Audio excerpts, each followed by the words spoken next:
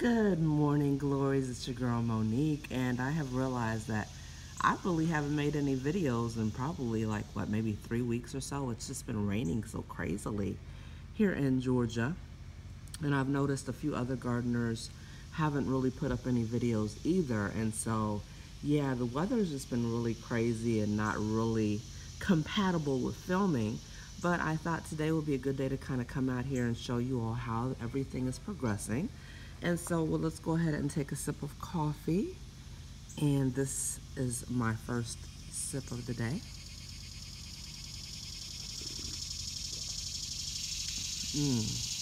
So good. So, it looks like our fern is doing really good. Both ferns, actually. So, let's step out here. And this is what you see as soon as you come out on the patio. This fern has basically tripled in size. I don't do anything special to it. I just water it. And obviously God has watered it all summer long. So she is just gigantic. A gigantic fern. And so, go ahead and come out here. I do not know what this is. However, it's very, very tropical. Some years it blooms yellow flowers. This year, not so much. But she's really, really beautiful. Our cannas are doing good. They've been flowering all throughout the summer. And I just love them. I really brought you all out here to see my black-eyed Susans. I have to be careful where I step because, you know, this is nature. And so this is kind of what everything's looking like. Nice and luscious. Everything is so beautiful. All right. So let's go ahead and come over here. So we're gonna look at the sugar babies and we're gonna look at the black-eyed Susan. So here's the rainbow garden. There's another fern. Some noisy old bugs. And I don't want to get too close to the sugar babies because I see over here in the watermelon, in the cantaloupe area, there's this gigantic bee. But the sugar babies are doing really, really good. They're in this basket here. And so, let me kind of bring you down if you can see a couple there. And then I put like a little covering over them. I really don't want to get close because my mom just got stung by a bee this week. So, let's go ahead and just try in the name of Jesus. All right, we'll bring you closer here. There's the sugar babies. I counted about 9 of them. And they're doing really, really good. All right. So there it goes. We'll do that cover. And then we've got some more sugar babies in this little container, more cantaloupe.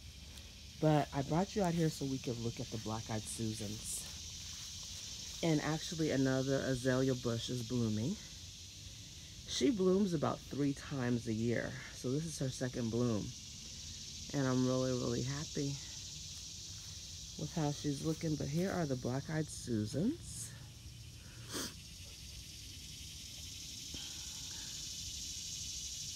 Really pretty, huh? So yeah, baby dolls, this is what's going on thus far. A little bit in the backyard oasis. Go ahead and do a little walkthrough over here. Lots of things that I've planted are doing good. This was my sunflower area, and it's definitely done. But there's an angel trumpet over there. She's doing good. She was just a little baby. Here's our basket garden. And then here are some of these little bushes that have little yellow flowers on them. Our basket's looking good. A random piece of corn is coming up. And let's just go ahead and come around here. Everything is looking good. Here's some nasturtiums. Y'all remember when we first planted these? And there's another angel trumpet. Alright. Lots and lots of things. Zinnias are coming up nicely. I do have to deadhead a lot, but I haven't really been out here. Like I said, in a couple weeks, I've not done anything. I've just been on vacation. Then we have some random flowers here. These come up every year. I don't know what these are. I'm going to have to really research it. Excuse me, but they are all over my yard. All over. Kind of like a ground cover. Lots of lantana. I'll put some black-eyed Susans in here. There is a canna that I planted here this year. This is like something, not catnip, but cat's meow or something. I got this from Walmart and I planted it all over. And so,